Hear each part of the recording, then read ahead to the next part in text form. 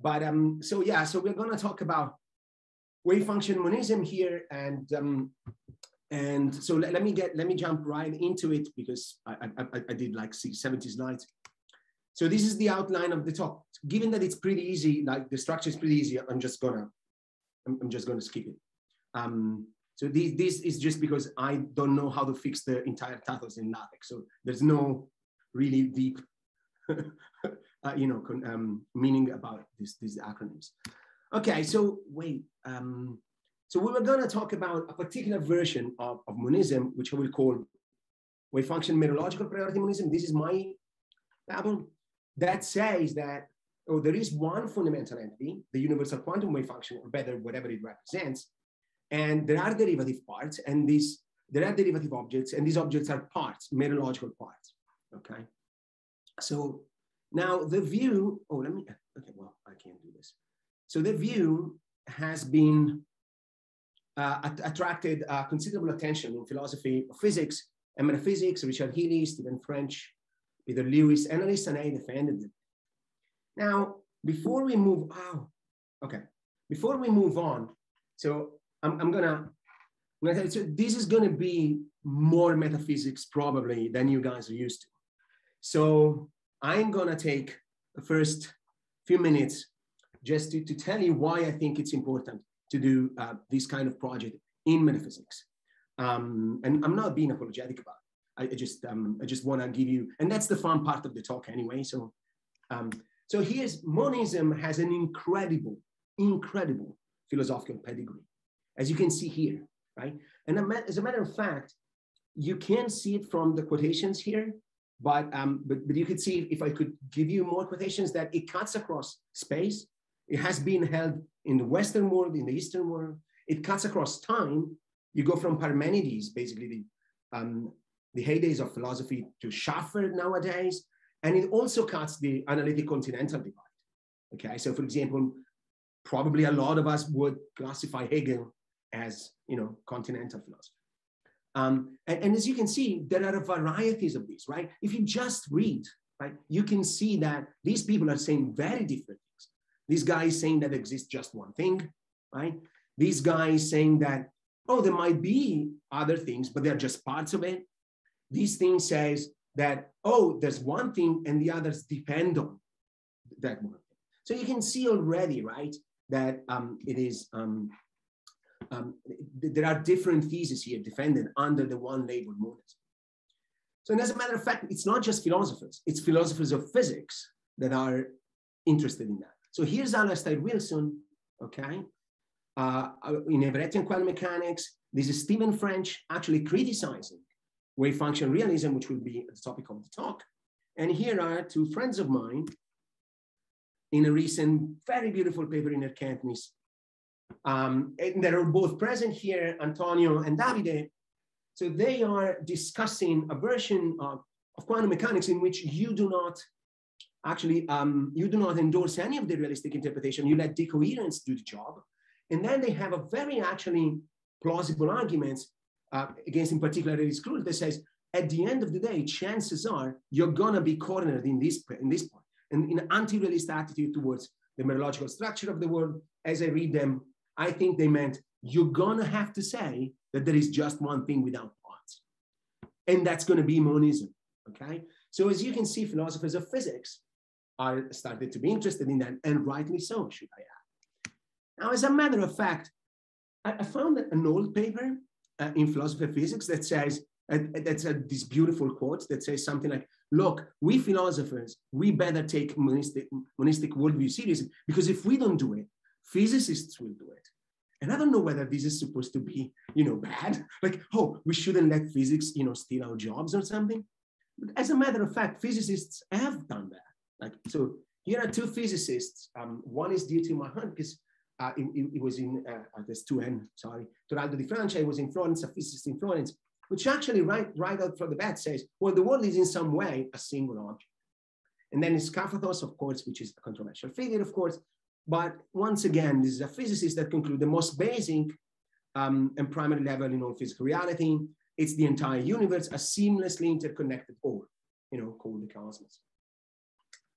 I actually even found an article in Scientific American that actually says that quantum monism could even save the soul of physics. Now, I didn't read the article, so I don't know what it says.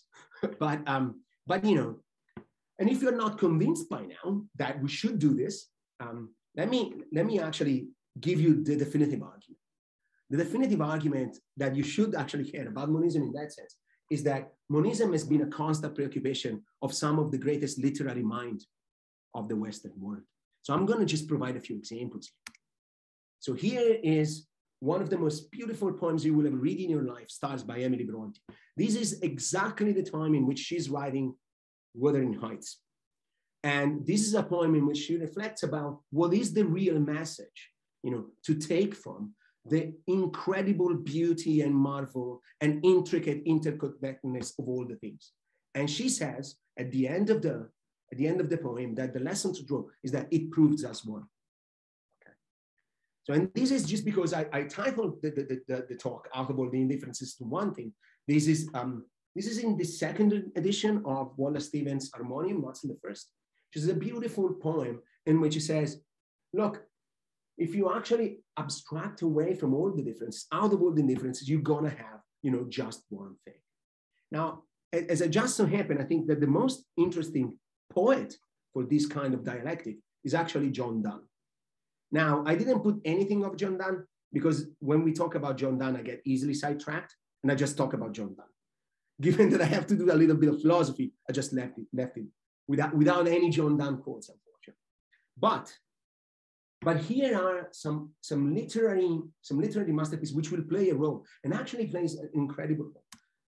So for those of you who actually have spent some time in Switzerland, this is a sanatorium in Davos, Switzerland. So the infamous Davos. Now, why this is important in this context? This is extremely important. It's extremely important because this is the real setting of Thomas Mann's Magic Mountain. So you can still go there. So this is, you see my hands in the screen, right, guys? So you can go there at the second floor. There is still Hans Karstorp room, number 34. You can go there, get a beer, and you can do the same walk that Hans Karstorp does. And why it's important? Well, you may know that there are two philosophers, basically two philosophical figures in the novel, Settembrini and Nafta. And one chapter is dedicated entirely to monism and pluralism. And we will come back to that chapter. So this is the fun part. Then there's the boring part. Then there's fun again at the end of the talk. Now, this is extremely even more important because 10 kilometers from here, just on the opposite side of the mountain, there is a Rosa where Schrödinger, right, was vacationing with his mistress, and he was writing quantum mechanics as an eigenvalue problem, or some, you know, the famous 1926 paper, where he introduced the notion of wave function of quantum state, which is the main character of the talk. So basically, quantum wave function monism really was born basically between Thomas Mann and Schrödinger in the hills of Switzerland. So I thought, and some of my friends, you know, I've spent a lot of time in Switzerland. I thought it would be good to remind that, you know, they should come back sometime. Okay, good. So this is just for the introduction for the fun part. Now let's do some, unfortunately, we have to do some philosophy and some philosophy of physics. We will come back to literature, don't worry, at the end. Okay, good. So the first thing I'm going to do is that, as you see, right, there are different versions of monism. So I think a good philosophical practice is to distinguish those. So here's what I will do. I will give you a chart. I will be a cartographer for you. So I will take the weakest version of monism is that one, the one you find in one. There is only one fundamental entity. Just deny one and you're going to be a pluralist. So pluralism is very, very weak. If you think that space-time and Antonio are fundamental, then you're a pluralist, okay? All you need to be a pluralist, that there are two things that are fundamental, okay? Now, as you can see, right, one doesn't say anything whether there are no fundamental things, right? It doesn't say, it just says that there is one that is fundamental. It doesn't say whether there are any that there are not. Now, if you add that there are no derivative ones, you get existence monism. I think the one that Antonio and Davide were concerned for the decoherence only quantum mechanics. Now, but of course, you might say, look at how extreme it is. It is extreme in the following sense. It either entails that you don't exist, guys, right? It either entails that you don't exist, or it either entails that we are just one, right? That no two of you can exist. If Antonio exists, that's all there is, right? So if I exist, that's all there is. Now, of course, it might seem that on the face of it, it's more plausible to say, well, come on, there is one fundamental entity and there are derivative ones. And this is priority monism, as I will call it. But not this, right? In 3 is completely silent from what relation stands between the fundamental entity and the non-fundamental one, beside being more fundamental than, of course, right? If you plug in different relations, you get different versions of monism, which play in the history of philosophy and physics different roles. So here's what you get, for example, if you add R, the relation R is part whole, the relation R is substance modes, the relation R is pattern structure. You get that, okay? Given that we don't have too much time, I'm just going to focus on this because this is the main actor in the talk. So there's one fundamental entity, there are derivative ones, and the derivative ones are parts, actually proper parts of the fundamental whole, okay? This is a very specific thesis. And why did I do that way? Because if you do these things that way, it just so happens that you can have this beautiful, beautiful simple chart that if this relation were a total order, you would see that it corresponds to a very simple set-theoretic structure, right? A rooted tree, right? It has all the things for a rooted tree, a set-theoretic rooted tree, because it total orders and so on and so forth. Now, it just so happens, if you just look at it just for a minute, I didn't do any formal work. I have an appendix for that. But it just so happens that if you look closely at the formal work, you can see that you can move by logic alone from right to left along the lines. So if you are here, you can pass from logic alone to here, to here, to here, same from here to here to here, from here to here, but you never can pass from left to right. Okay? So none of these implications goes through by logic alone. You do something else. You do either physics or metaphysics, but you can, if you're here, you cannot just go here without paying some price. Okay, good. So these are the different varieties of monism in the literature. Of course, we're not just interested in monism, given that it's a philosophy of physics talk. We're interested in quantum monism. Now, it's just almost uncontroversial that if you want to be a monist, you have to be realist about the wave function. Okay, but we all know that realism about the wave function comes in 3,000 varieties. So here's a list.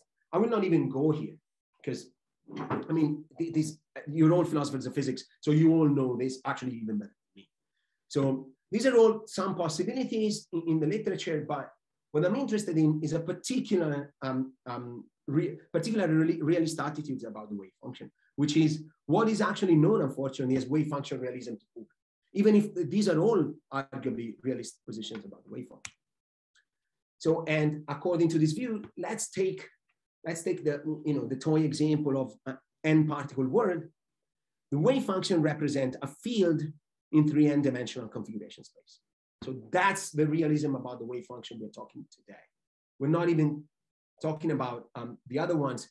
I have something in speculations, but my feeling is that we will not get to talk about. Okay, and famously, this has been defended by David Albert. Peter Lewis has defended in a number of places. Jill North has defended in a number of places. Though I chatted with her just a few weeks ago, she's now thinking back on her argument in 2013. And now she's being defended in a book length, very insightful book by Alice Sanay, The World in the Wave Function. And for example, in Geneva, we had an entire workshop on that, on which, for example, Davide was one of the invited speakers, so he knows the book very well. So this is actually what we're going to talk about today.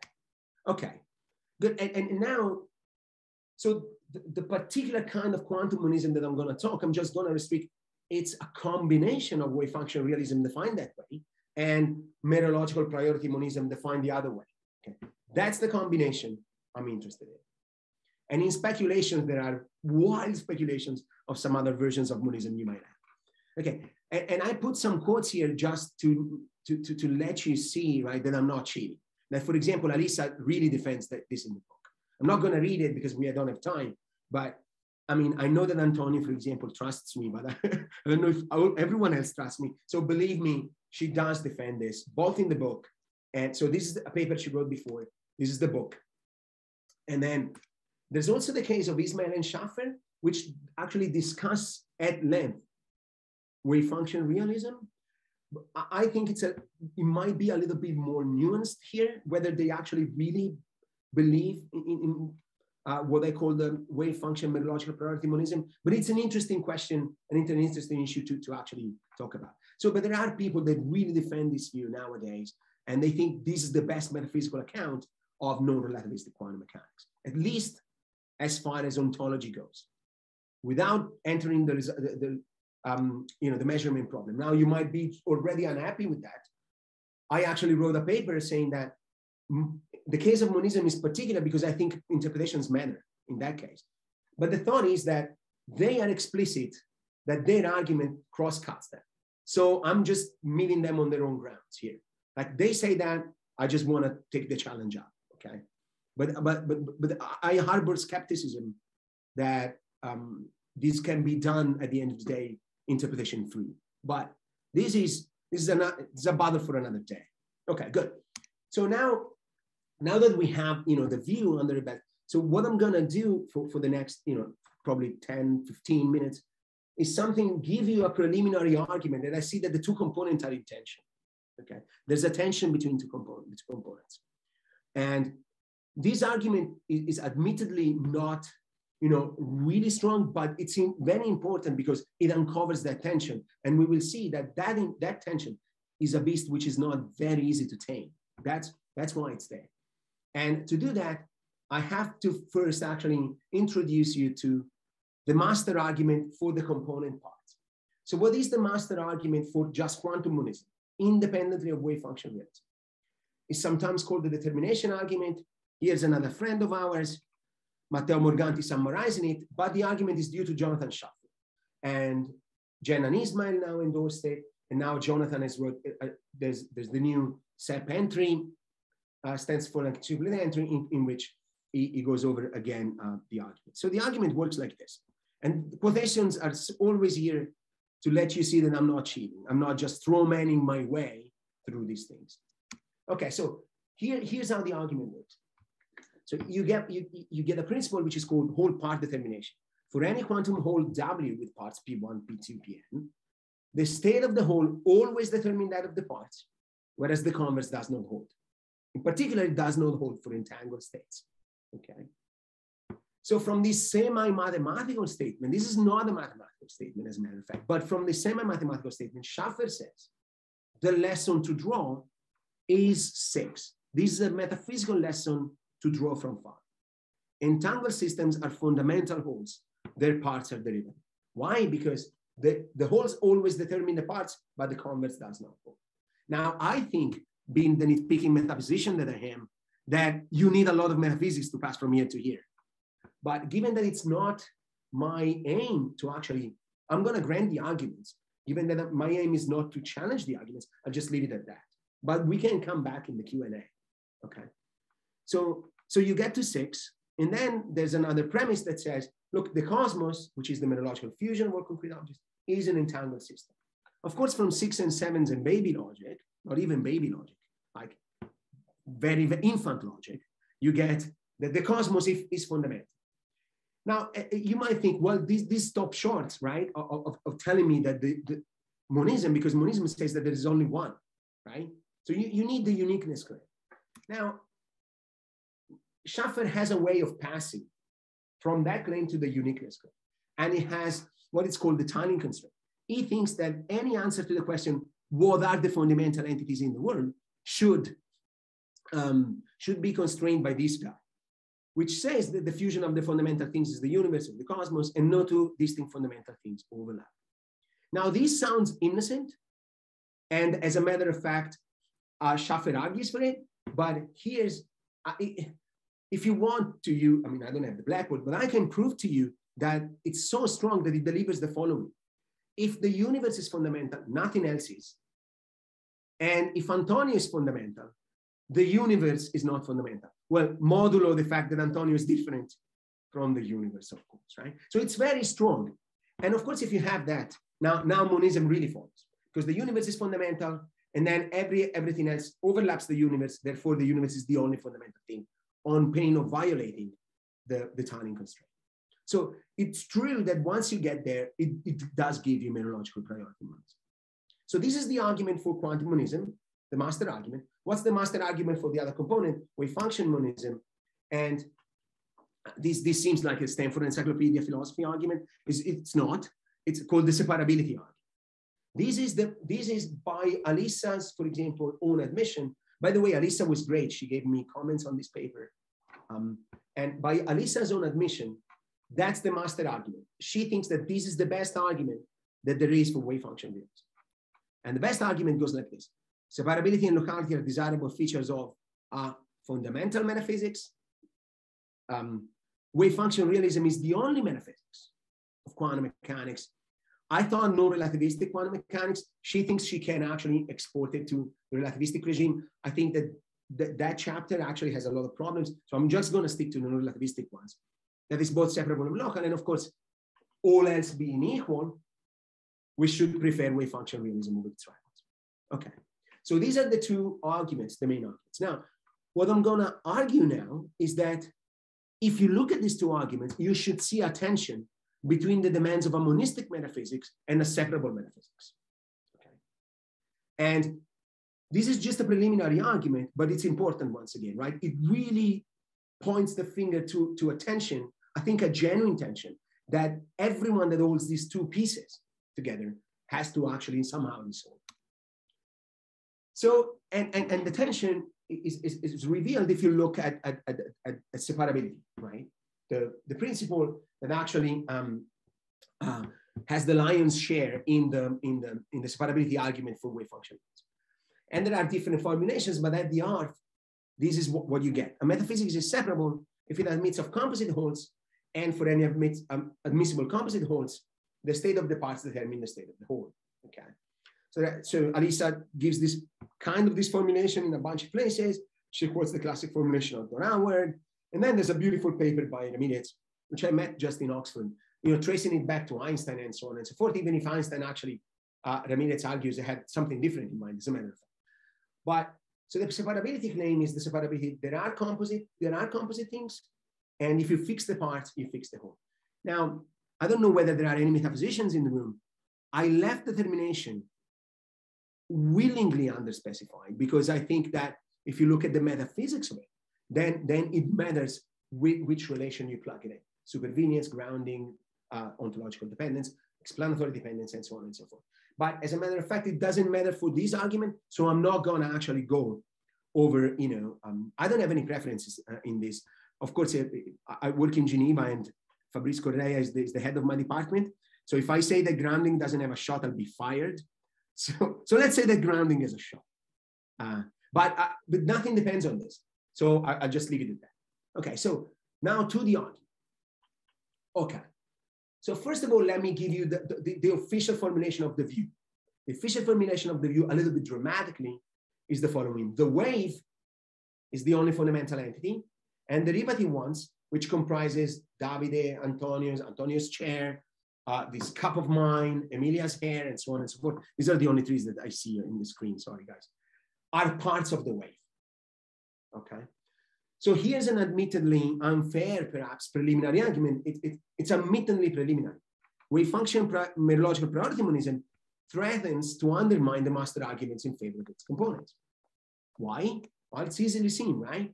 So there is no separable ontology that obeys whole part determination. Conversely, there is no ontology that obeys whole part determination that is also separable. And, oh, ciao, Daniele. Now I see you. I don't know why. You switched. So an entangled whole, right? You just take an entangled whole, right?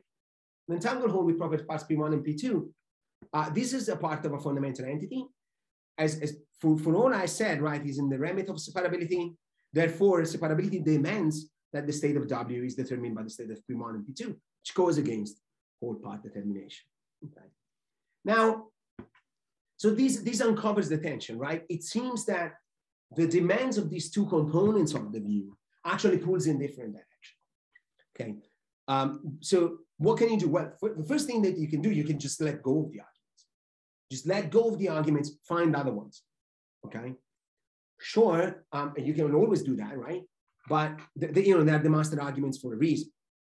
But on top of that, I really believe that this points to a genuine tension within the position itself, no matter, okay, which arguments you take to support it. And what is this general tension? Well, the general tension is the following. Monism in general is a metaphysics that points to top-down determination from wholes to parts. That's how it's generally conceived in literature. By contrast, separability seems a paradigmatic case of bottom-up, from parts to wholes. That's where the tension comes from, okay? So now, so what I will do now is I will actually try to find ways to assuage at least the tension and give the view that we started with the best shot. And in doing that, I had fantastic reviews for this paper. And so in doing that, what I will do is that I will just put forward the best version of the view that I can think of, okay? And then try to argue against that, which I think it's dialectically the right thing to do. My go-to example in this case, it's always David Lewis, chapter 3 in The Plurality of Worlds, in which it doesn't just argue against, you know, one particular version that he found in a paper against ersatzism about possible words. It built the best version that one can build and then argue against that. Okay. I'm going to do the same. And doing the same, I have to say that clearly, because in doing the same, I will go a little bit further than what Alissa, for example, explicitly endorses in the book. And I will flag that out so that you will know that Alissa never wrote this thing. I did. Okay, so let's go. Okay, so, and I will take actually the lead from something that Alissa herself says, which I think it's actually insightful. She doesn't say that Wavefunction metaphysics is separable. She says it's fundamentally separable. Okay, so this I take, and then we can go back and read again. This I take it that, you know, it's a qualified version of separability, not, you know, just the simplistic version that I have in the first slide. Okay, so now, given that fundamental separability, you know, the first thing that you have when you have an adjective modifier, right, in philosophy, or the first thing you do, because it's the easiest thing to do, is just you restrict the quantifiers in the formulation, right? That's the first thing you do.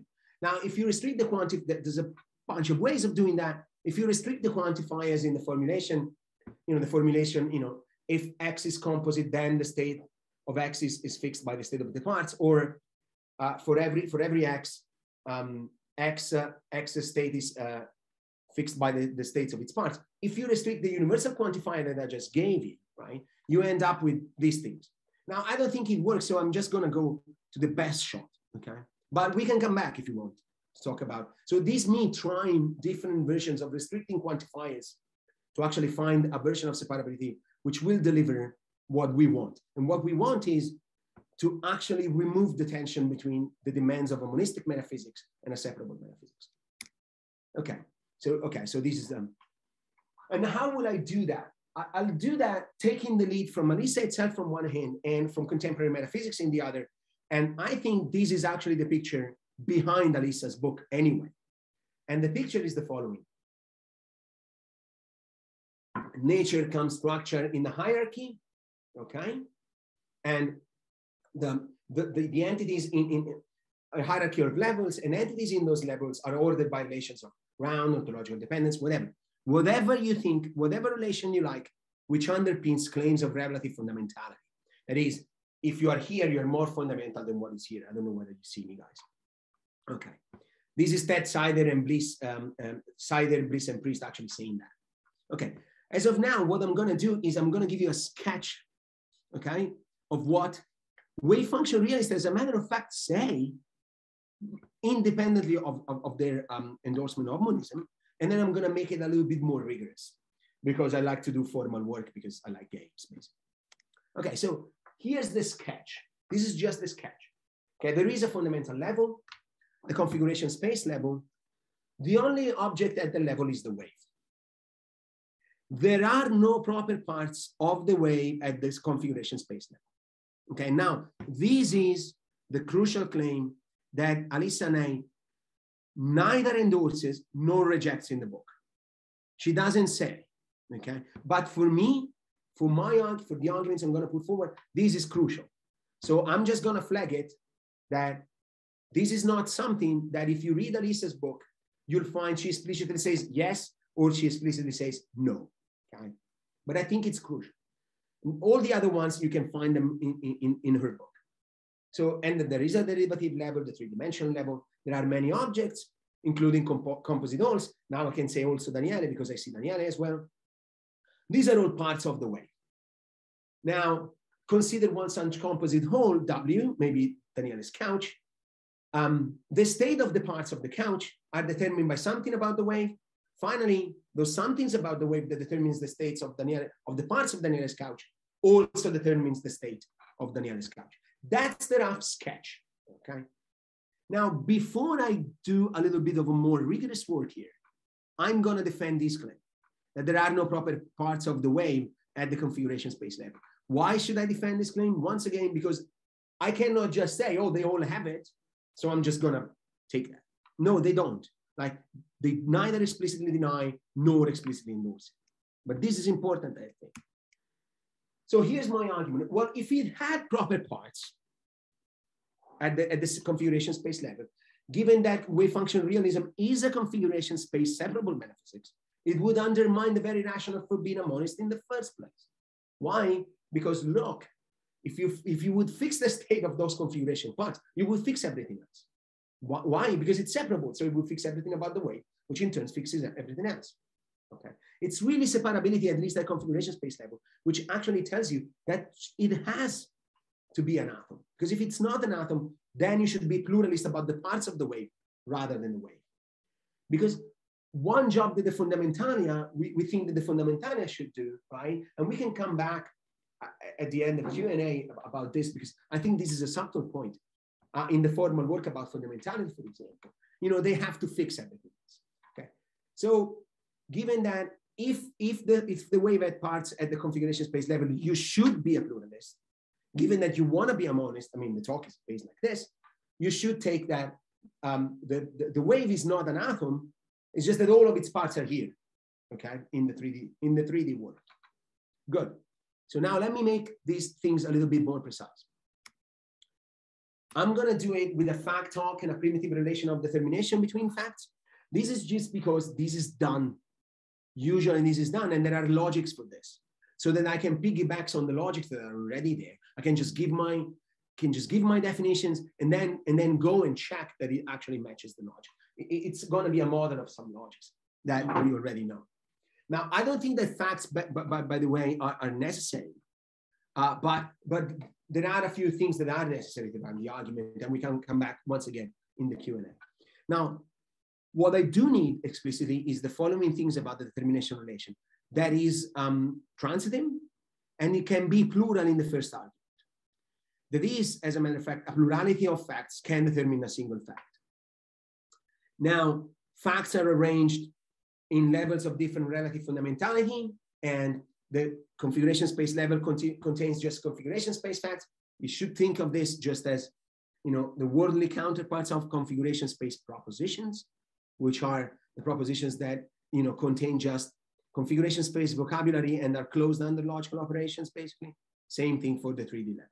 You know, they just, you know, the wave function has intensity such and such, that configuration space point, so on and so forth. And the 3D level contains this cup is in the kitchen or something like this.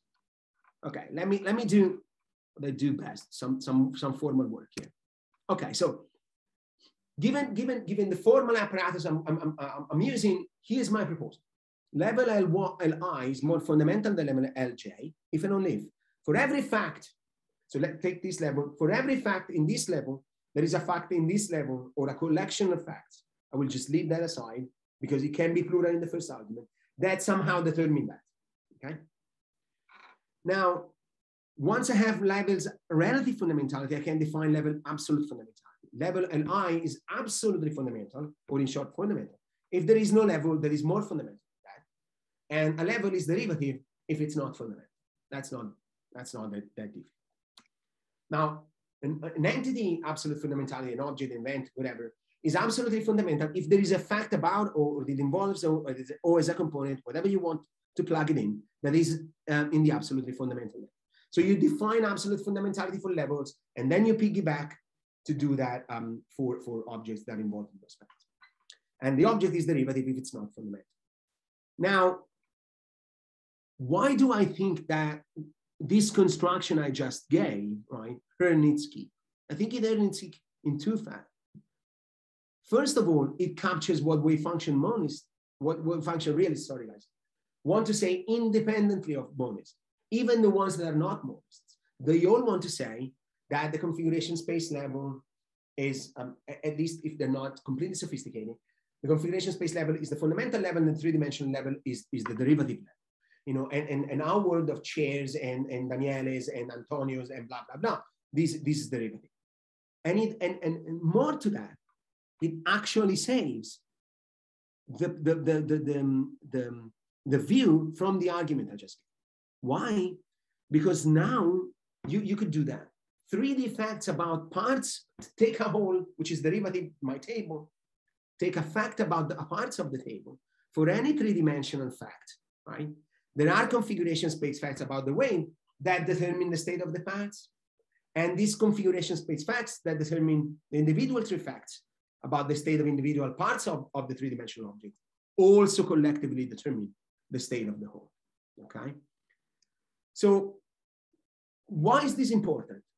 Well, it's important because the state of the whole, right? The state of Daniele's couch, of my table, of this cup, is not fixed by the state of its parts.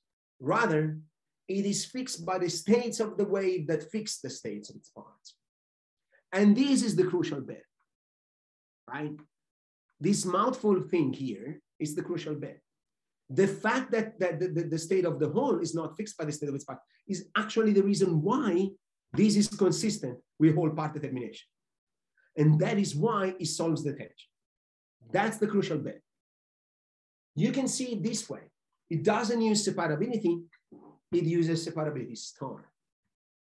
It admits of composite holes, and for any admissible composite holes with parts, there are facts that are starred facts, I will call them, okay, that determine for each fact that the part is in a particular state. It determines that facts, and the collection of facts determine also the fact that the whole is in that state. Now, crucially, as you can see, the starred facts, as we will see in a moment, are not facts about the parts, okay? That's the crucial bit. And here's an example, right?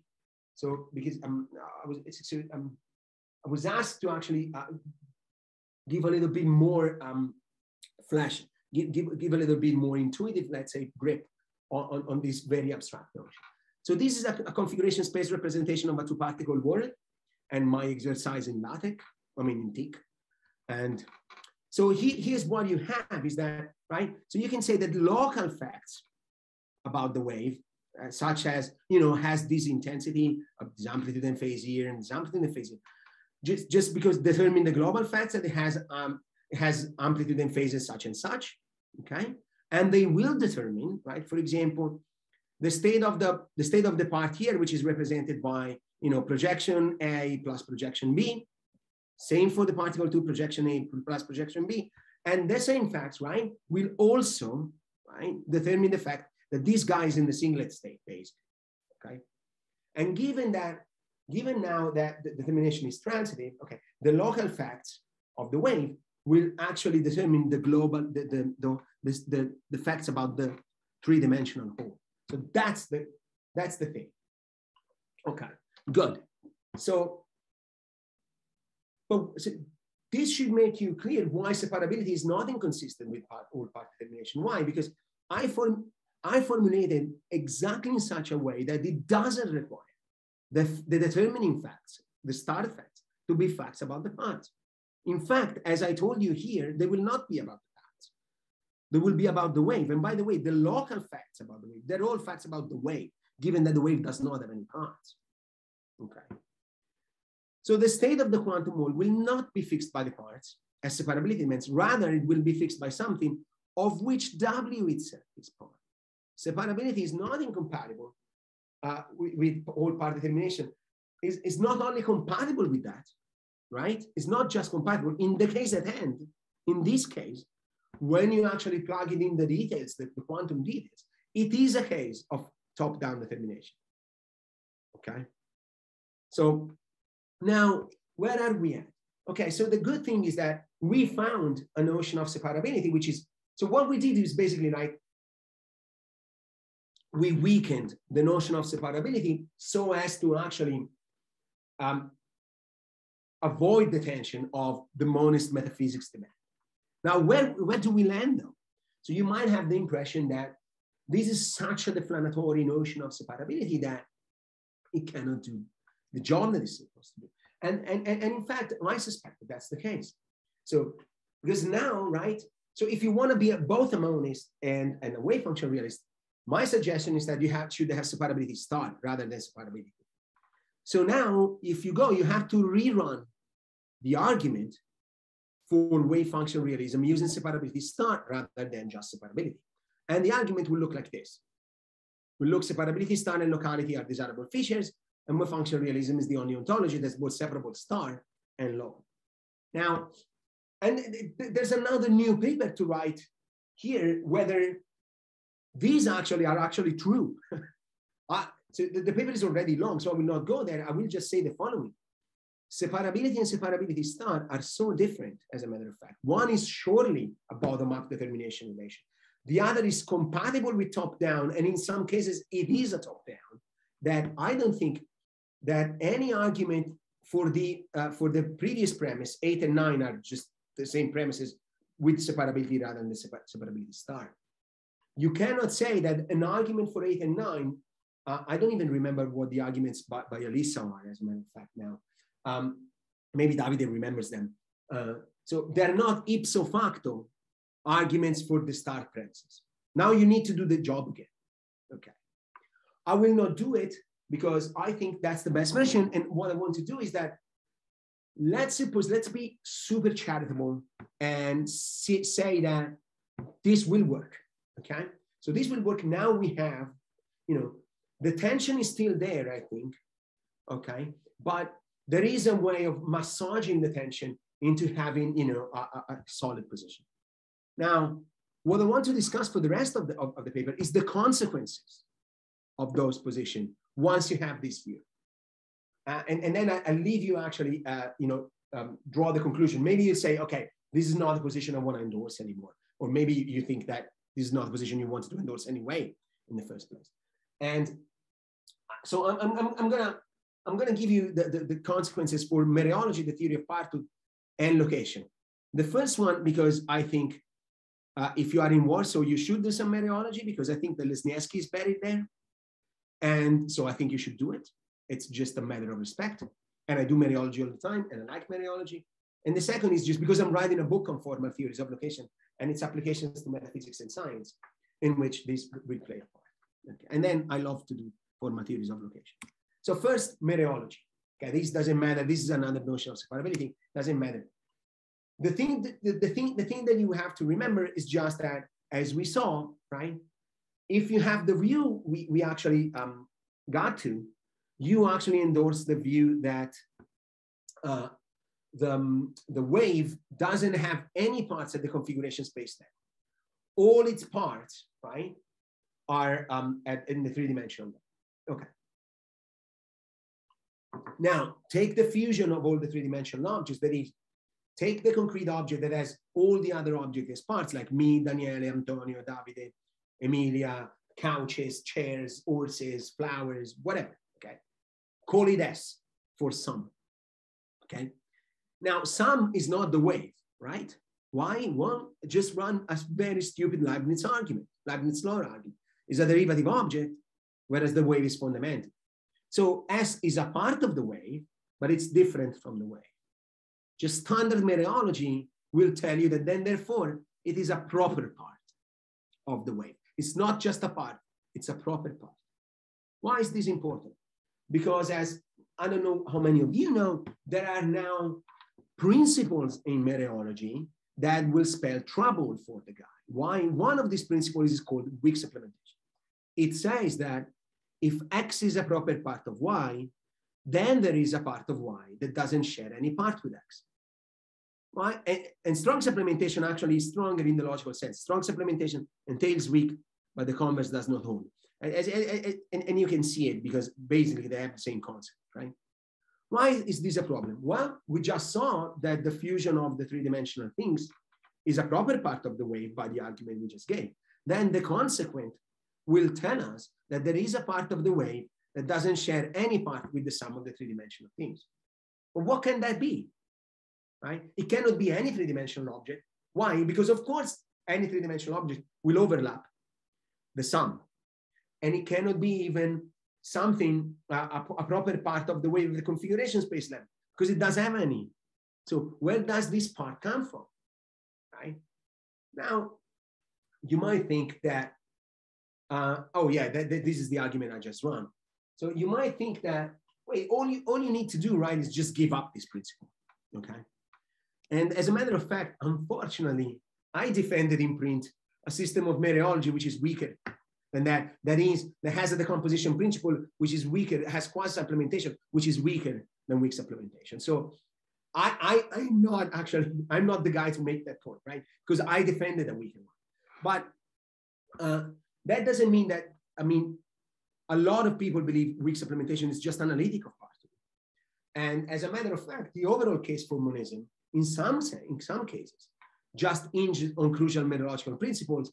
And as a matter of fact, for example, Schaffer, which is the paradigm contemporary defender of monism, crucially relies on classical extension of methodology, on which these two guys are theorems. At least these guys are theorem. In some formalization, this guy is an axiom. But you can actually have just unrestricted composition and transitivity, and you will do the job. So yes, you can give those up, but there's a price to pay. Okay. Now, and I think that the consequences for location are even just more controversial. And you probably saw, right, already at the start why they're controversial. Well, by their own admission, the wave is located in configuration space. They say so, and its parts, the three-dimensional objects are located in three-dimensional space. Right? But we used to think that parts and wholes, right, share the same location. I mean, or at least the same space, right? So Alisa actually explicitly recognizes that. Some may be concerned, this I'm going to read because that's important. Some may be concerned about viewing the relationship between the wavefunction and microscopic particles, talking about particles, as one of all two parts, due to the fact that parts and their wholes typically seem to be located in a common spatial framework. But then she adds, however, this is not a general requirement for mereological relations to apply. And I think she's completely right. If you look at any mereological textbook, they will not say anything about locations of parts and wholes. So I think that she's right. But I think she downplays the problem here. And I talked to her several times about this. Why? Because it's not, this is the claim that parts and wholes are located within the same space. It's not a claim about mereology per se. It's a claim about location. And the theory, even the formal theory that actually tells you about the relationship between the location of parts and wholes is not mereology per se. It uses mereology, but it's not mereology. It's just the formal theories of location.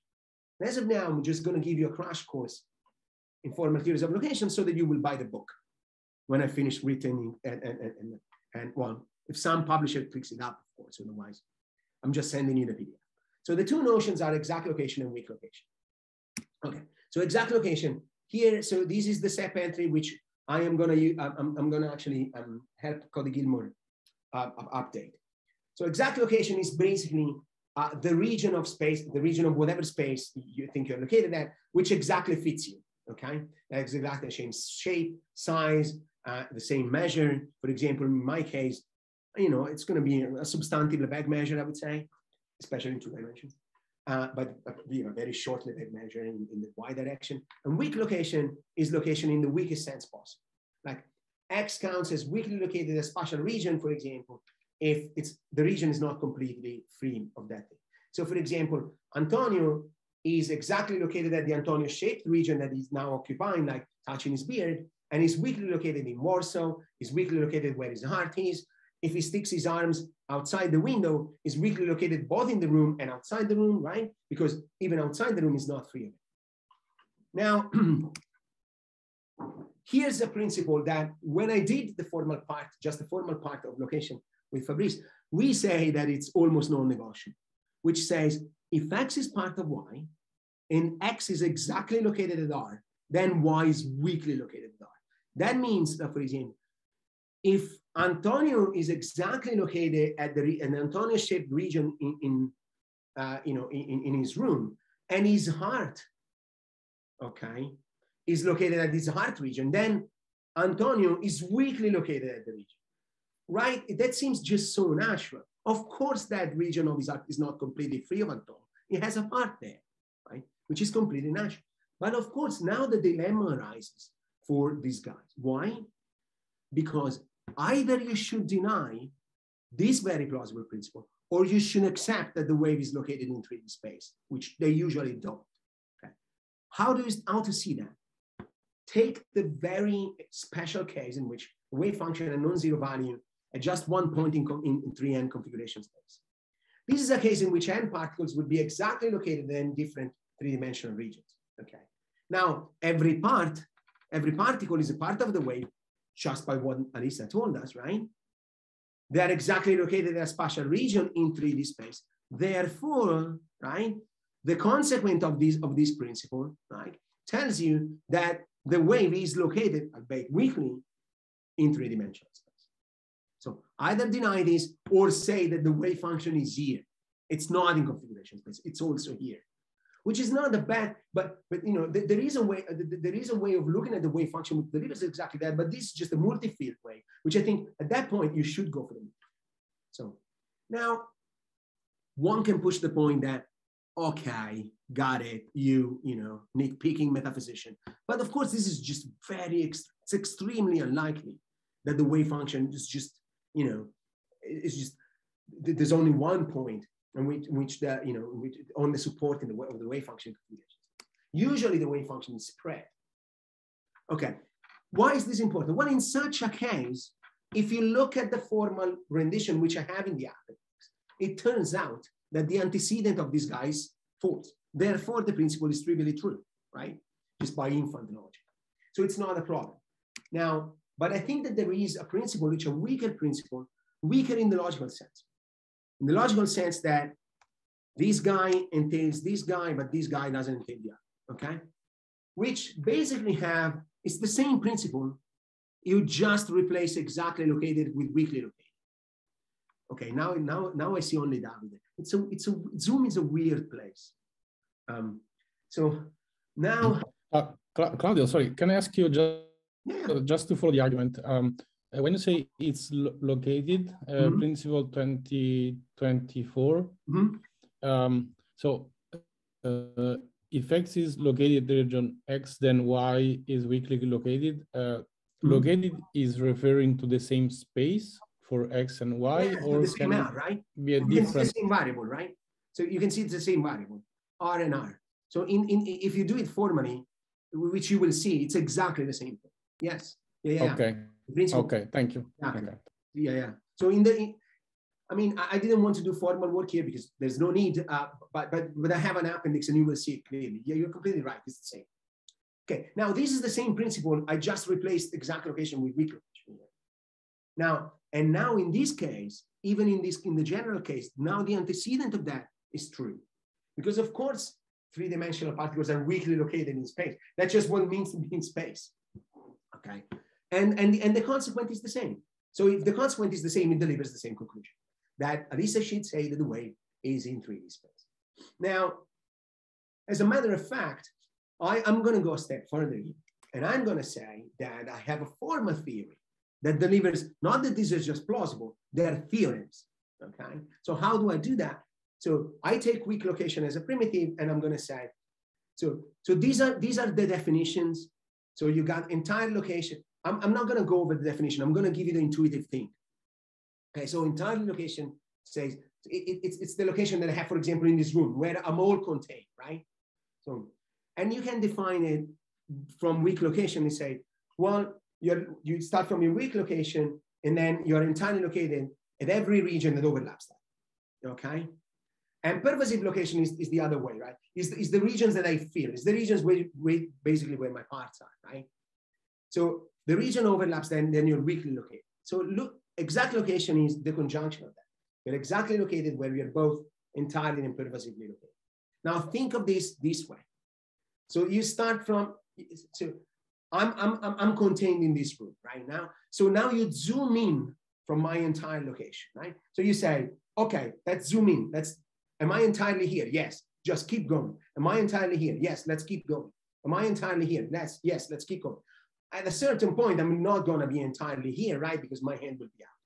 Do the same thing for pervasive. So you start from entire as you zoom out. You start from pervasive and you zoom in, or you start from pervasive and you zoom out. You start from my heart and you say, do I feel the region of my heart? Yes. Do I feel this bigger region? Yes. Keep going. Do I feel this bigger region? Yes. Keep going. When they two meet is where I'm exactly located. It's just the same things, if you think about this, that actually Lebesgue did for Lebesgue measure and now we do it with the sigma algebra, and then we define a function from the sigma algebra. But if you read the entire the Lebesgue original thing, what he did was, okay, we define an outer measure, then we minimize that. We define an inner measure, we maximize that. And when they coincide, that's the Lebesgue measure. That's the same thing here, okay? And I have the appendix to show the formal one. If you do that, and you add the following thing, the exact location of a whole is just the sum of the exact location of its proper parts, then I can show you that 24 or 25, which are the problematic principles, they're not just principles that I like, they're just theorems of your theory. You can just prove them, okay? So the thought is that now it seems that given that, they are theorems, I mean, there's even more pressure to the wave function realist, which also wants to be a monist. It doesn't undermine at all wave function realism per se. It's just the combination here that's the problem. And you can see that the combination is the one causing the problem, because here's what actually I think Alisa actually replied to me, which I think is a great point, as a matter of fact. Wait a minute. Look, maybe it's just because you, Claudio, right? You like to do the formal work, and you just thought in classical terms when you were laying down the principles and even the definitions, right? Because, in those cases are theorems, so it's not just principles that I like. We took that for granted just because we were thinking in classical terms. Perhaps the argument you just mentioned, right, just telling us that when we pass to the quantum wheel, just our axiom, we should just revise our principles of location and maybe definition. It's the same thing we did in mereology. Once again, I see only Davide. I don't know whether Thomas Bigai is here, which I thought is in Warsaw, right? So Thomas has a beautiful exchange in mereology about quantum mechanics with Adam Calton. Adam Calton has a paper saying, oh, we should revise our principle of mereology because quantum mechanics actually undermines every fusion principle. And then Thomas replies to that. Maybe that's the same here. Maybe quantum mechanics doesn't force us to actually just revise principles of mereology, but also principles of application. Now, what I want to say here is that in general, I am behind this kind of arguments 100%. I think that metaphysics should be actually look at physics, and if physics, and should be changed if the physics tells us something new. Now, but it's also important to see this is not just quantum mechanics that is forcing us to discard principle 24 and 25. It's quantum mechanics plus the claim, right, that particles are parts of the wave function. That's what's causing the issue here. And this last claim, my guess is that it's not part and parcel of quantum mechanics in and of itself. This is a metaphysics claim that once you see the argument, you might well say, well, I'm perfectly fine in revising things in the light of quantum mechanics, but this is quantum mechanics plus this thing, and perhaps I just want to give up this claim, the metaphysics claim, which I think it's what you should do, but I don't want to push my line on. I'm just happy to tell you, just happy to drive the point home that this is not just quantum mechanics dictating these changes. It's quantum mechanics plus a piece of substantive metaphysics. And in the light of the above, you might prefer to give up the metaphysics claim about the particles are parts of the wave function, rather than give up, the principles of location. As a matter of fact, to me, it's better to give up this. I just don't see, unfortunately, the lure to understand the relationship between the objects and wave function as parts. And I see that with a sad face, because mereology is one of the two things I really know. It would be good if they were parts, because then, the world will tailor to my knowledge. But unfortunately, I don't think this works. But it's up to you, okay? So now, if you are like me, that thinks that in the face of the above, you should actually, if you want to be a wave function realist and a monist, I think you should just give up on the mereology. Now, of course, if you're with me, now the speculations are, okay, so now what? Suppose I want to be a monist and, or a wave function realist, then you should look for other combinations. And here's some. Some combinations, like, I think my gut feeling tells me that if you're a wave function realist and you want to be a monist, you should go for substance mode. But this is just a wild speculation, okay? Or space-time mereological priority. If you want to go with mereology, then go with something close space-time state-space realism, or something like, perhaps there was a suggestion, one fantastic suggestion from Referee, like go for multi-field, and then somehow argue that primarily, the multi-field, given that we have Davide, let's talk a little bit about multi-field as well. Argue that primarily it attributes a global property to the entire space-time, perhaps, and then only derivative to its parts, okay. And so on and so forth in structure pattern. And once you actually open the door, like, you can even go as far as having actually hybrid accounts. I mean, we're almost out of time, right? So I'm just gonna so if you want to do things properly, right? So here's the formal work behind, so that you can see that you can prove what I said. I didn't put it in the paper. I didn't put it in, because this time the formal work in itself, it's just I like to do it. And, so if you do it, you know that you can back up the claim that I made. But this is just for another day. Now, before we finish, this is the other fun part. So perhaps one should, as I told you, right? So there is this huge discussion in the Magic Mountain about monism and pluralism. And one of the philosophers, the Jesuit philosopher, the Schopenhauerian philosopher, basically, has this fantastic argument against monism. And doesn't your monism bore you? It's just boring. Which I found an extremely interesting argument. Just if you could only make that argument for a lot of positions, doesn't your nominalism bore you? It's just boring.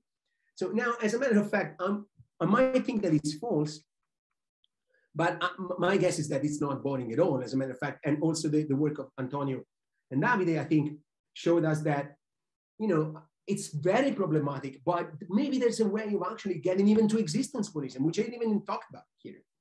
Now, instead of actually going there, I think that one thing that we should learn as metaphysicians of science is that perhaps, right, we got perhaps one metaphysics lesson to draw from some discussions in the areas is that we got stuck into just a monolithic attitude to our notion of fundamentality. Maybe there are different notions of fundamentality. Maybe you should be pluralist about notions of fundamentality. I tend to think, for example, that primitive ontologists should go for a different notions of fundamentality than the ones we have here. And instead of actually me boring you with metaphysics details here, I'm just going to leave you with the words of one of the greatest writers of the last century, an Italian one. We have a lot of Italians here, so I hope that you enjoy that, which I think is exactly saying that. So this is a masterpiece of Italian literature of the last century. This is The Invisible Cities by Italo Calvino. And so, and I don't know whether you know how the book works. The book works that, Marco Polo describes the city to the Kublai Khan the city of its empire, because the Kublai Khan, this is such a great, I mean, a huge empire that the Kublai Khan, you know, has seen just 3 cities in his empire. So Marco Polo has you know, has traveled along, and so he actually, so he describes city by city, and at a certain point, he describes a bridge in one of the cities. So the cities are always names of beautiful women, whatever. It's really fantastic book. And the Kublai Khan says, so he describes this stone by stone. He says, okay, so the first stone here is slightly darker than the other one. And then if you progress, it becomes always less dark and less dark. And then he goes, the Kublai Khan is just, you know, I don't have time for this. Which is the stone that supports the bridge? Just tell me about that. And Marco goes, well, it's not just one stone, it's the line that they form, right? And then the Kublai Khan has this monolithic monistic intuition. Well, then why do you tell me about the stones? Just tell me about the entire thing, right? That's what's matter, right? It's only the arch that matters to me. But Marco Polo sees the thing because it's the first one that says the bridge is not supported but by the line, right? But he says, like, without the stones, there is no arch, which I think I take it as saying, like, perhaps there are different notions of fundamentality here at play, in which on the one notion, the stones are really fundamental and the other ones. And I think that, I mean, I almost no one, but surely me cannot do any better than Italo Calvino. So I'm just going to leave you with Calvino and just thank you guys. Thanks. Yeah, so I have a question, which is just a request for clarification because I'm not well versed in mereology, and I would like to have some further clarification on what is the claim that particles are parts of the wave function, because I just couldn't make sense of it. But again, you must be defining parts in some way that is not obvious to me at all. So that's one question. I just list my comments and then you decide which one you answer first. So that's a question. The second is, in a sense, a confirmation of your the doubts you casted on the whole notion of fundamentality at play in what you said, following the quote by Calvino. And in listening to what you were saying, my reaction was like, okay, wait, maybe I'm not really into what is doing, but if I think of an entangled system, 2 facts are both true. So one is that the amount of information in a composite system is larger than the information contained in the Hilbert spaces that are assigned to the 2 subsystems. So in this sense, it's just a fact that the composite system is somehow more than the 2 parts. In any information-based view I can take. So that's one fact. On the other hand, I have in practice, I have no other definition of the composite system than first defining the 2 parts in terms of the properties, and then defining the composite system. So from this point of view, I wouldn't know how to simply take the composite system as primitive and somehow then determine what the parts are, because I wouldn't know what definition I would take of the composite system to start with. So that's the second comment. I think it's just a different way of making the same point you were hinting at with the last quote. But to me, sort of, it's a bit of a worrying for the whole story, because it seemed to say, look, you're just using a definition of fundamentality that is not fitting with anything we know about quantum mechanics, regardless of how you then relate it to the notion of localized in space or not. So there is a prior issue with the whole story before you try to connect with the localization. Okay, this may be also a misunderstanding. The third point is just a fact, again, about localization. My impression is that if you want to draw metaphysical conclusions about what is fundamental and what is not, whether localization is fundamental and has to be part of a fundamental metaphysics or not, then it's worth looking beyond non-relativistic quantum mechanics. And it's a simple fact, it's a mathematical fact that regardless of how you exactly define the theory, which we don't know, in a in a straightforward quantum version of general relativity, even if it's just an approximate construction, but in an approximate quantum version of general relativity, there will be the Hilbert space of the theory will simply not be localized or factorizable in terms of a tensor product of factors which correspond to local regions with respect to the manifold. So if the manifold is what you mean by space-time or space, well, there's simply no way in which the quantum states of the theory cannot meet a product structure in terms of regions in the manifold. That's a fact. I mean, there's no way around it. So either you define localization in a way that has nothing to do directly with localization on the manifold, and you have some other definition, which would be my option, or you simply don't try to relate this to tensor products. Good, thank you. So these are all points that I'm actually just going to agree, but I'm gonna say something, not just agree. So first of all, the part thing.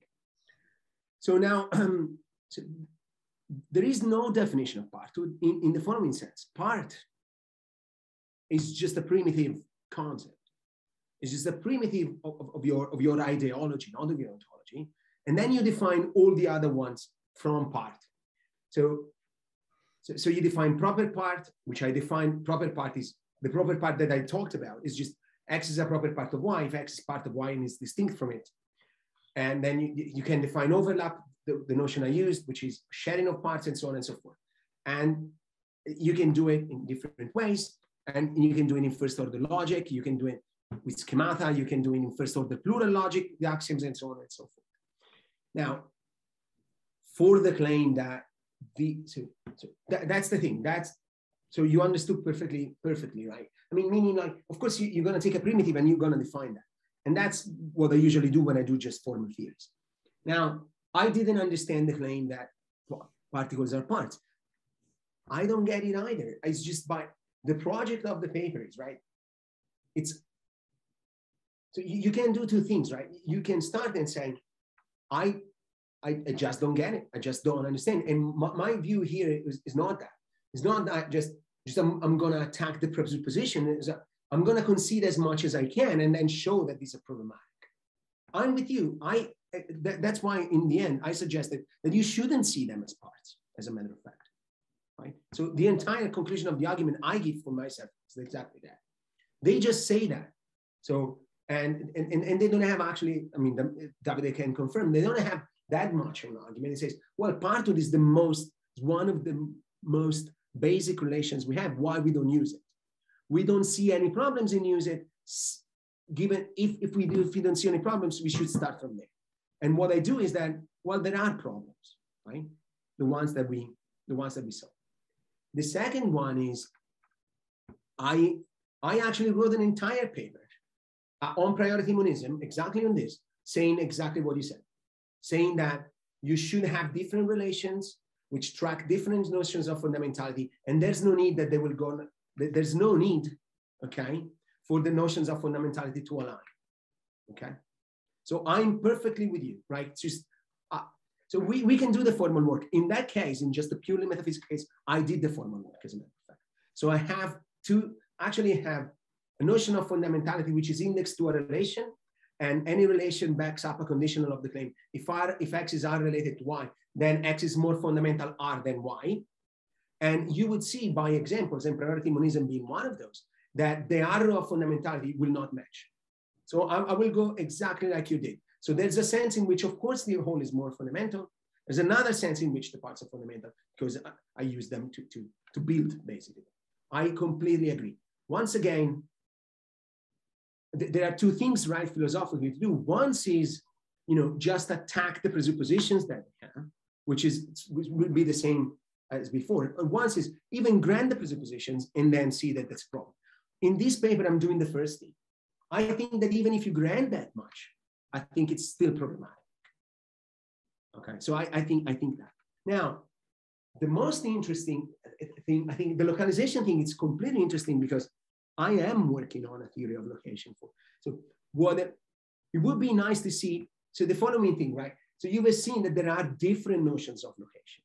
What the argument you just suggested, it just seems that exact location is not going to do the work. That doesn't mean that the other location relation will not do the work. And now I can show you that there are, you know, I can show, can I show a PDF of a book in progress? Well, I'm not going to show it, but there are theories of location in which you don't have actually the following thing.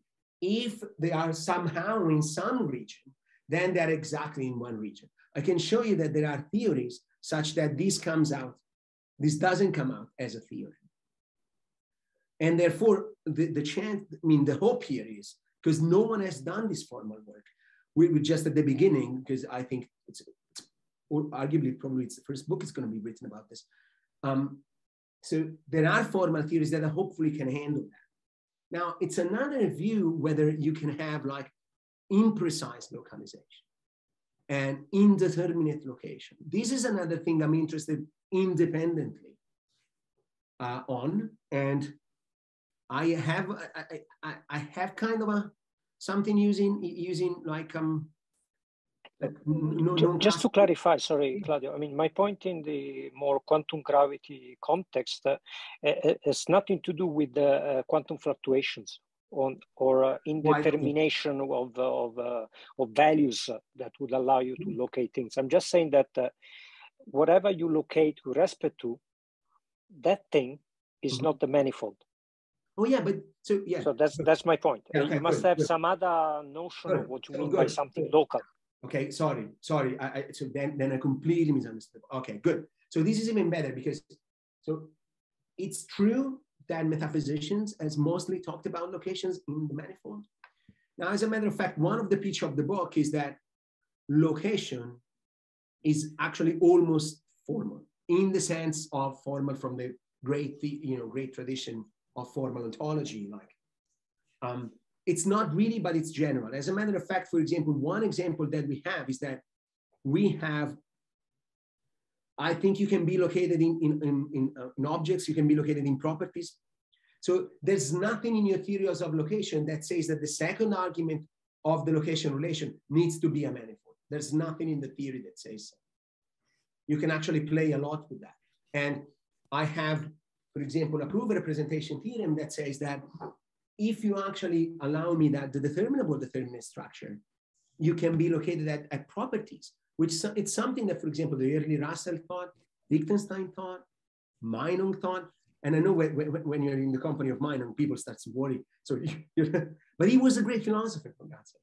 And so, and I can show a representation theorem that says, well, then you have a theory of location in that space. So nothing actually prevents you, the second argument, to be way more general than a manifold.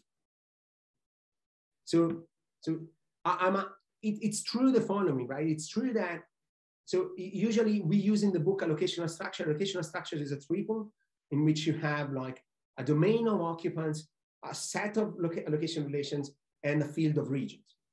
And then you impose mereology on that, and then you can impose the metric spaces, measurable spaces, topological spaces, and so on and so forth.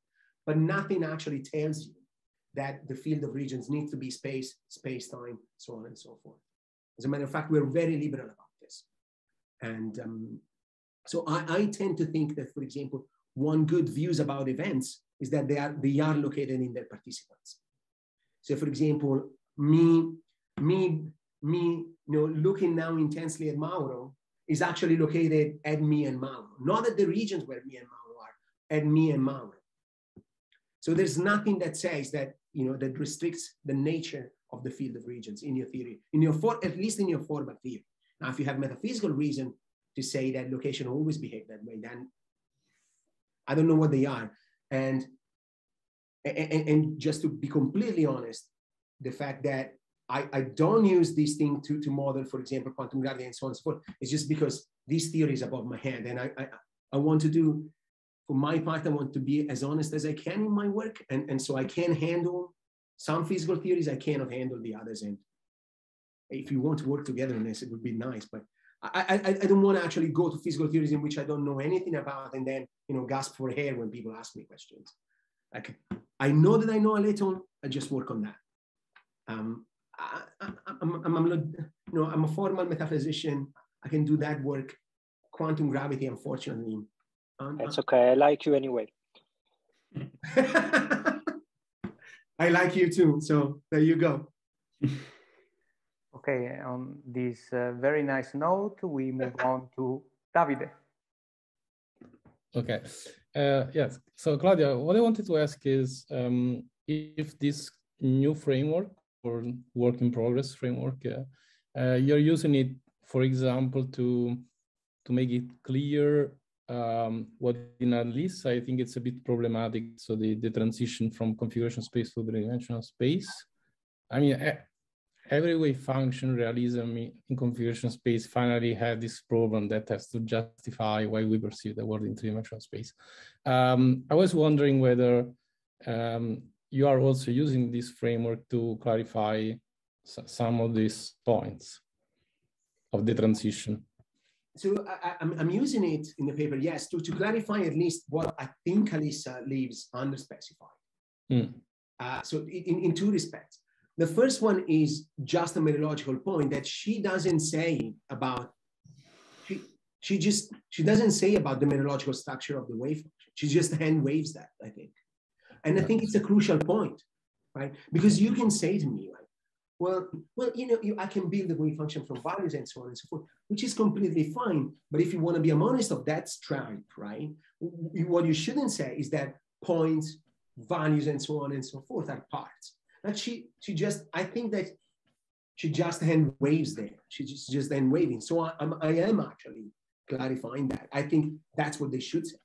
Now, the other part that I'm clarifying, I think if you bring in formal theories of location, it really clarifies the relationship between the locative talk. That's all it clarifies. And I think when we chatted about it in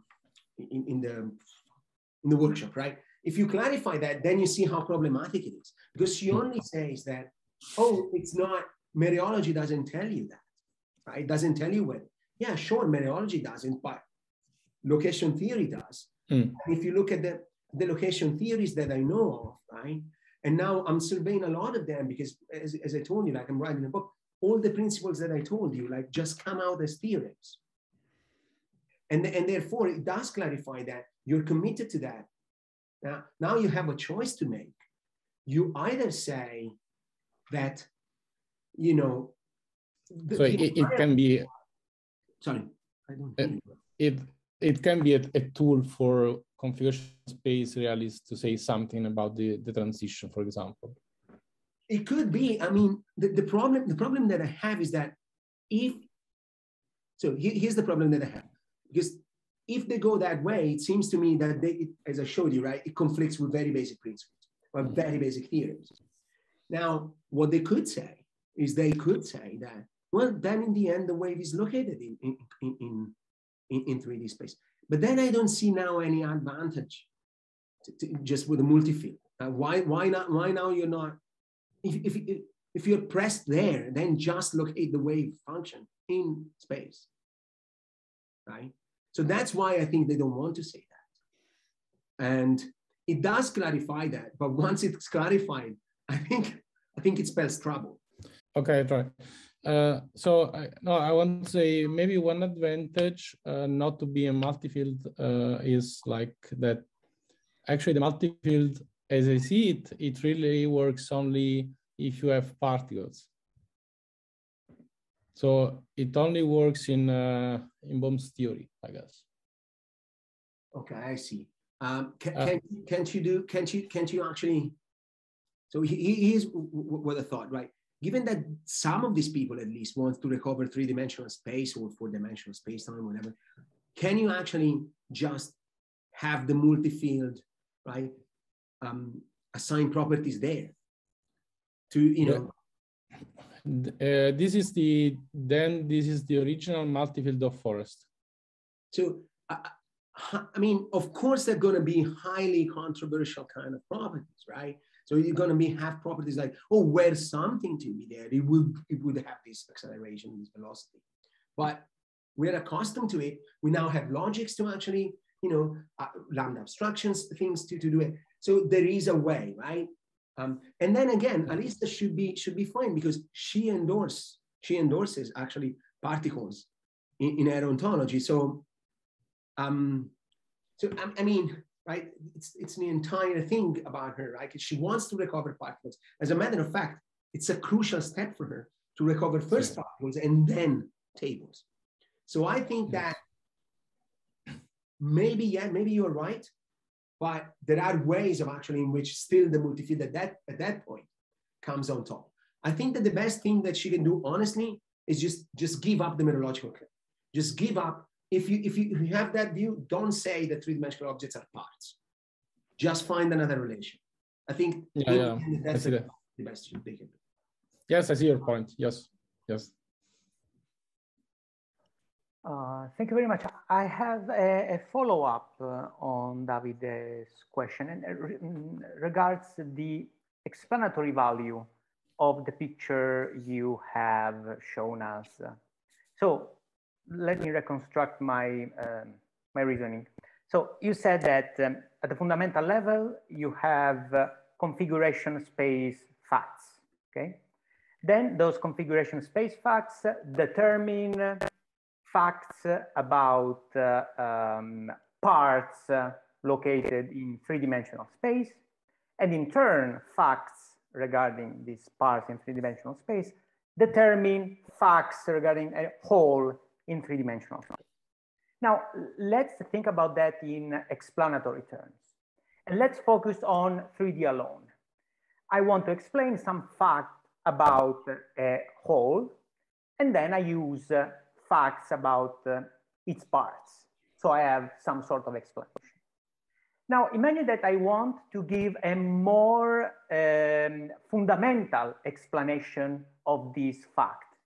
Now, my perhaps naive idea of a more fundamental explanation is that of an explanation that adds details to a less fundamental one, okay?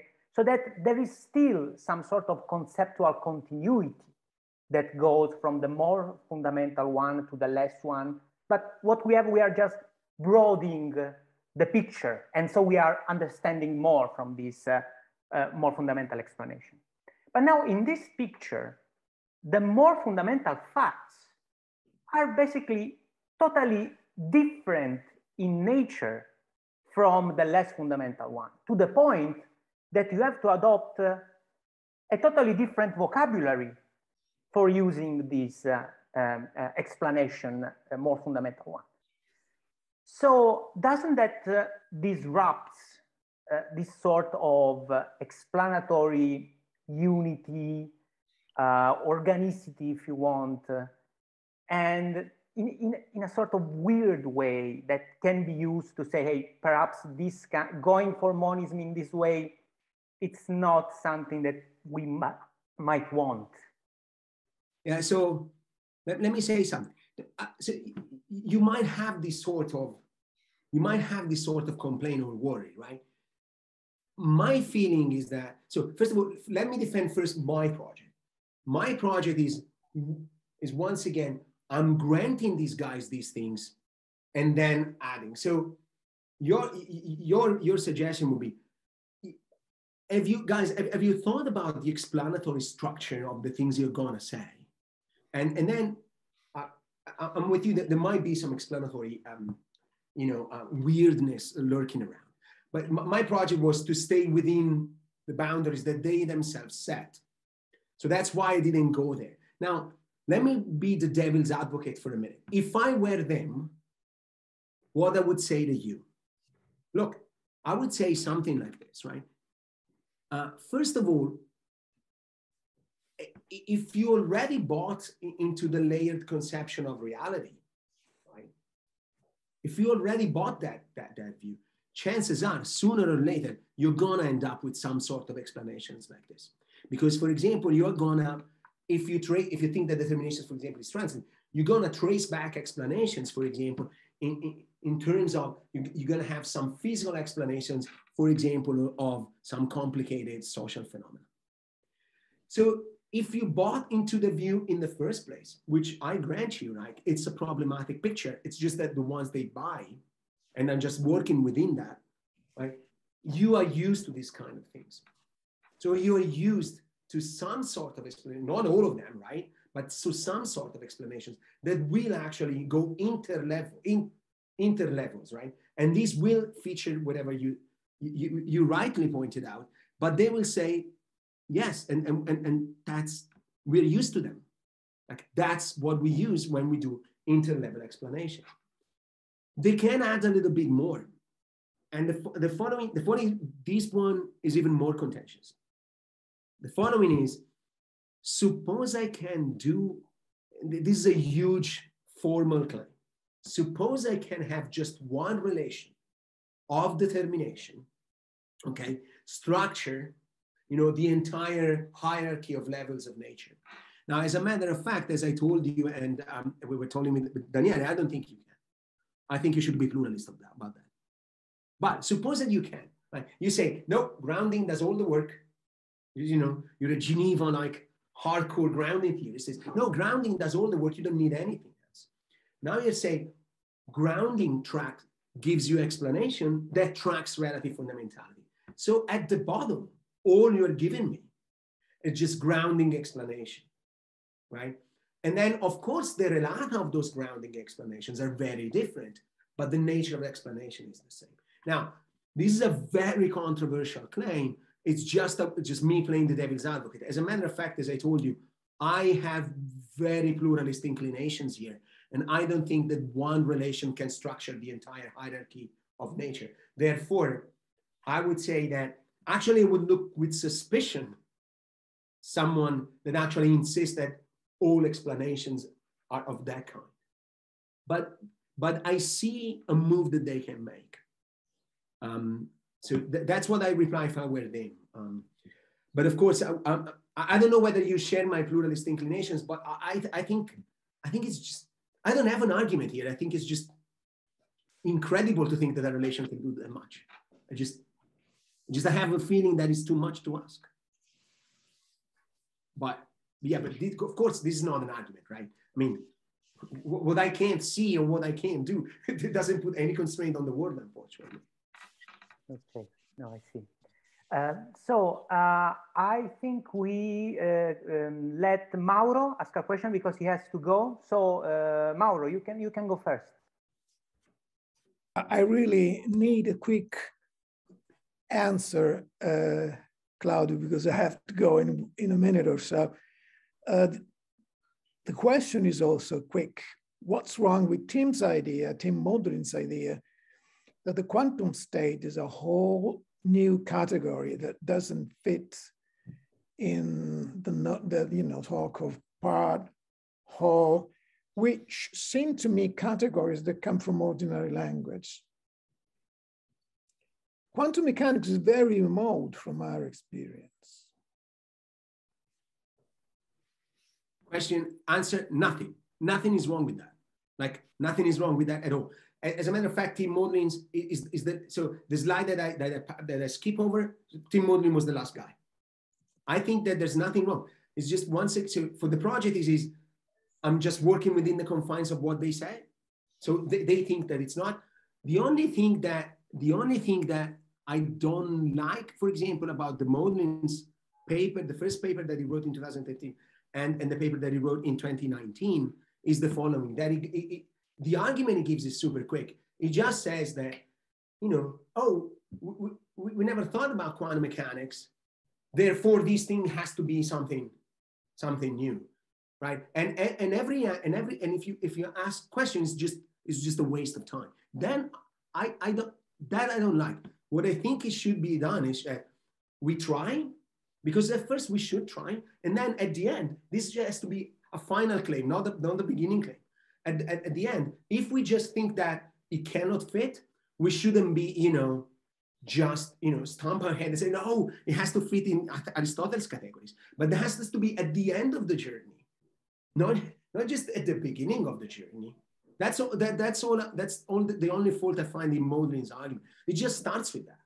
It just starts, oh, we never saw this guy. And then it doesn't fit in any. Well, I've never saw Natalie Portman, but that doesn't mean she's not, you know, an animal, right? So at the end of the journey, that might be true. He might be right. Of course. I don't think there's anything against Claudio, thanks for your answer. So now it's Pedro's turn. Okay, all right. Thanks, Claudio, for your talk. I definitely have to get way deeper into this metaphysical business because, well, coming from theoretical physics, I found it a bit tough to go through some of the arguments in the end. But okay, it's just a talk, so I'll have a look at your paper and references during. So my question is, my comment perhaps is just fairly basic actually, and it's kind of overlaps with Daniele's, Davide's, and even Antonio's remarks already. I mean, I sympathize, although of course I consider, I mean, there are pros and cons with monism in general. I do sympathize with that because of my, well, Machian ideas. But what I don't understand, and it's some recurring theme in philosophy of physics, is because one thing is to basically claim that monism, for whatever reason, is a compelling view to endorse. That's one thing. And quite another thing is that the word that I don't get is why people tend to focus, I mean, to relate that monism to configuration space. And so, I mean, just think of, for example, and because Wavefunction Monism is just an instance of configuration space realism. So, but of course, I'm not aware of all the different categories that philosophers of physics accord to wave functions. So, but from the physical point of view, and I guess that many of you in here know, I mean, this is basically a highly complex mathematical entity that basically conveys and codes the way that basically quantum entities, whatever particles, fields, they are dynamic. They are dynamics. So one thing of endorsing this monism is okay. We have this fundamental, and this is something, I mean, a bit controversial. I mean, what fundamental is, as Daniele and you already pointed out. But you will have this fundamental view about quantum dynamics, but that in no way, I mean, allows you to, well, you could, I mean, just because of some preference, but physically speaking, there is basically no reason why you should go from quantum dynamics itself to this highly complex mathematical entity that is wavefunction. I mean, Schrödinger himself, I mean, when he, in that series of famous papers, basically the way he discovered quantum mechanics was basically by analogy with Hamilton-Jacobs theory and icon approximation. So, and many people now, for example, in quantum information theory, I mean, but has nothing to do with that. But okay, I mean, the way that they endorse is basically the same. It's just a matter of basically encoding the information regarding your system. So, I mean, I'm not sure whether you agree or not, because sometimes whether you are actually taking for granted just for the sake of argument, and basically you go ahead, or you yourself basically endorse and share this view. So my point is that in my point, I mean, I may sympathize with quantum dynamics as a fundamental. Granted that basically we have a fundamental notion of reality, of ontology, but without any sort of fundamental wave function. And as such, there is no wave function monism. I mean, you may call it, I don't know, world, cosmos, monism, I don't know. but no wave function. So, and this, again, this is perhaps a very old controversy, but I just don't get, and I'm not sure whether all people in philosophy of physics, I mean, associate monism with configuration space, because I mean, I could entertain being a monist just in physical space. And so, sorry for the long discourse, but and for the many overlaps with previous. No worries. Like I can stay a little bit longer. I don't care. So don't worry. My life is pretty boring, so I can stay on. No. I think you're complete. So first of all, let me put even my cards on the table. I don't have sympathies for wave function realism. Just I don't. Wave function realism as the wave function. It's a field in configuration space. I don't have sympathies. As a matter of fact, it's just as I told you. It's just like so the formal expertise that I had in theories and parts and wholes, I think, could clarify some things that they're being said in philosophy of physics right now. And then I thought, I'm just going to do that. But it's also fair to say that it's not true that all the monists, even in quantum monists, are monists about configuration space entities. So for example, Schaffer is pretty explicit that he thinks the cosmos, like the mereological sum of all concrete objects, is the fundamental thing. So another thing that you can do that in the paper I explore is that you can take state space-time realism, has the way, as Wallace and Timpson has, say that the universal wave function represents some sort of property-like entity, and then claim that from this you can define density matrices for all the subregion of space-time, and then you will have that the fundamental entity is space-time.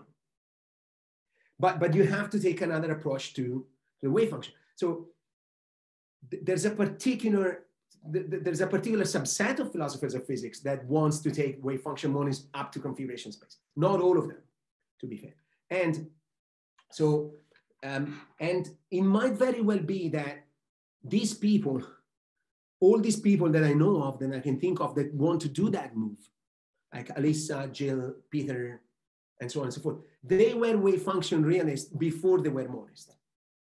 So this is just a sociological explanation. They believe that the best ontological reading of the wave function was a field in configuration space, way before attaching that to the monist metaphysics. Oh, and this is the only fundamental thing there is. They attached that later. So they were already committed to the view that the best way of understanding the wave function was a field in configuration space. And to their, so they had completely different arguments for that. Monism didn't even enter the picture. They thought that no other picture could vindicate the fact that in entanglement you had non-local correlations. Now, they recognize that the argument that they had before is just very weak. So they recognize that in print. But they had endorsed wave function realism in that sense for different reasons before. It might very well be just a sociological thing. And then they say, because then they realized, well, look, I mean, facts about the wave function determine everything else. And isn't it a feature of the fundamental that it should determine everything else? Oh, yes, it should be. Then why not be monist about the wave function? That's, I think, how it went. But this is just me speculating about a piece of psychology here. It's not a philosophical argument, right? But there are versions of monism, even monism. And in the part that we didn't go through, in the speculation part, I have a bunch of different ways of being a monist in which you are not, as a matter of fact, a configuration space monist. You are either a Hilbert space monist, like the view of Carroll and Singh, for example, or you are a four-dimensional space-time monist, in which you have four-dimensional space-time be the fundamental entity, like state space-time, state space realism. This is a mouthful. So it's just that for the purpose of the paper, there are already a lot to be done there, right? So for example, like I am the one that suggested that regimentation of fundamentality. They just say fundamental. They don't even do the work. They just say fundamental and that's it. And I'm with you, like, I think that this is just one way of saying fundamental. And I think there are different ways, and it's a lot. And that's why I think metaphysicians like me that know a little bit, they know physics, but are not physicists and cannot do it at higher level like quantum field theory, unfortunately, right, can help there. Because I can do that homework of specifying what fundamental, if you have that view, can mean, and that's what I did. And then I, in other papers, have another notion of fundamentality, and then you can ask whether they're equivalent. I, for example, think that they're not. As a matter of fact, I think that they're not. And I think that you can prove, for example, that here's two notions of fundamentality, one that they need, one that I think they don't. One is that the fundamental things are not fixed by anything else. And another view is that the fundamental things fixes everything else. Now, they just don't say anything about this, but I think that these two notions can be pulled apart. And I think I can prove a formal result to the point that they are equivalent, if and only if fixing is a strict order that obeys some sort of augmentation principle. That is, if you give me a partial set of fixing things, then I can always augment it to give you the full thing. If you don't have these things, I think you can pull them apart. And that's where I think metaphysicians and formal metaphysicians in particular can play a role. We can distinguish these two things, give you formal theory so that you can, like I did in the case of location, so that you can see that there are different notions of fundamentality, and then you have to tell me which one you want, right? And then, but here I'm just working within the framework that they have, because I still think it's problematic in and on itself, even if you stick to that. I share your impression, guys, that this framework might be strict. And I'm a sucker for pluralism. So, but I think it's a point to be made that even if you work within the stricture of that program, there's some problems there. There are some problems. I think, I'm not trying to convince anyone, but I think that there's some problems. Even if you stick to the level in which fundamental means whatever I told you and I formalized, even if they don't do, Partout behaves the way I told you and location behaves the way I told you. That they, I think, implicitly assume. Even if you stay in those confines, I think you're gonna run into some problems. I think the lesson to be taken is that you should abandon those confines, as a matter of fact, right? But I mean, but they're better philosophers than I am, so. I've been known to be wrong. Let's put it this way. I've been known to be wrong.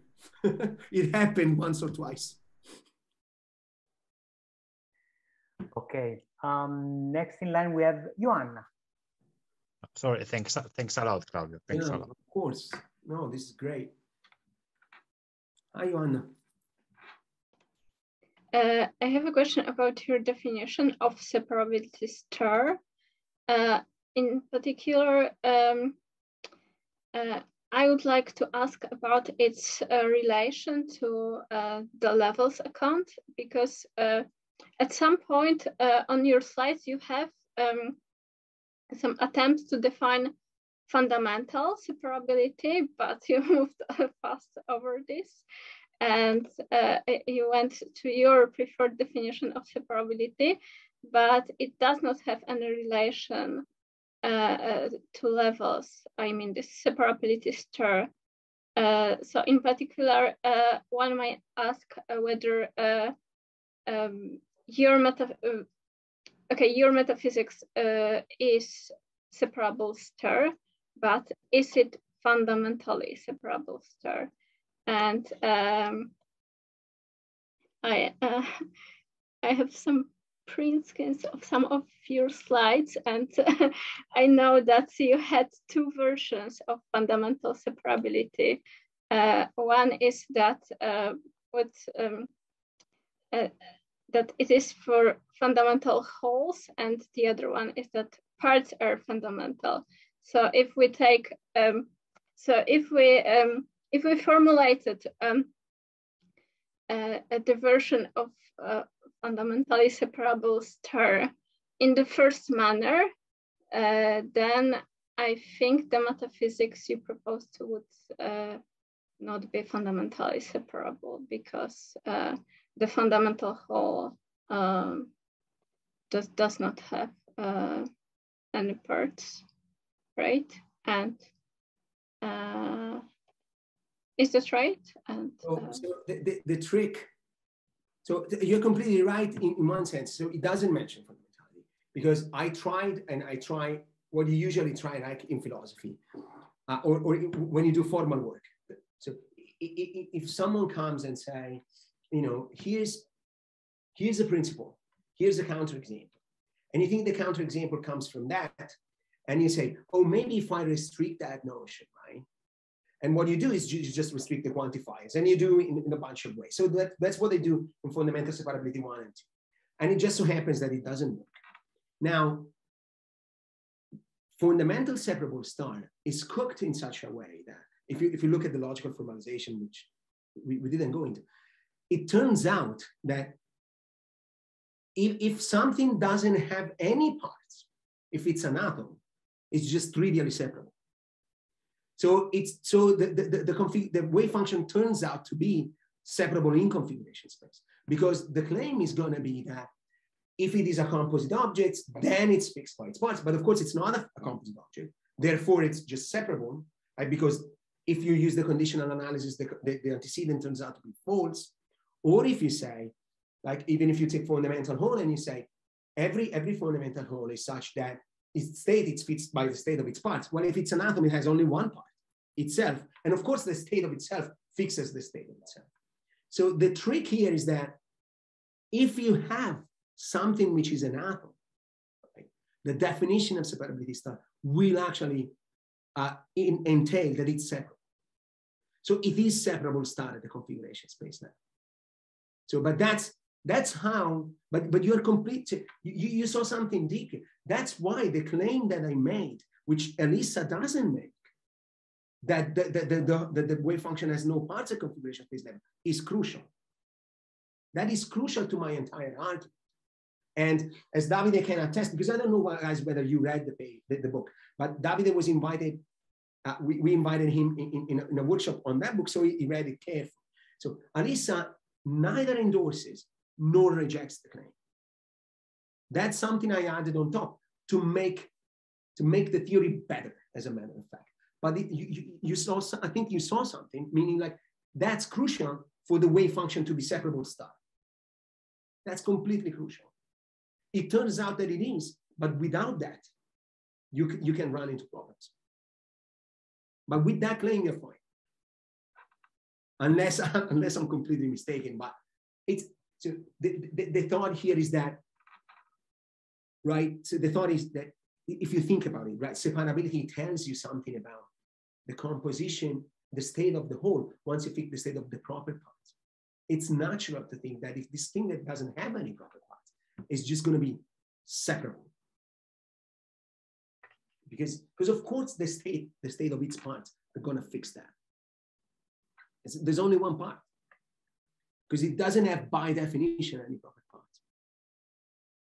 So So once again, I think the question really hides something deep here, and it's a good lens to see how crucial that claim is in the entire argument, because it seems like it's just a claim that you can add, right? And it's just a tiny claim in an hour of talk, but it does a lot of work. It really does. I see, thank you.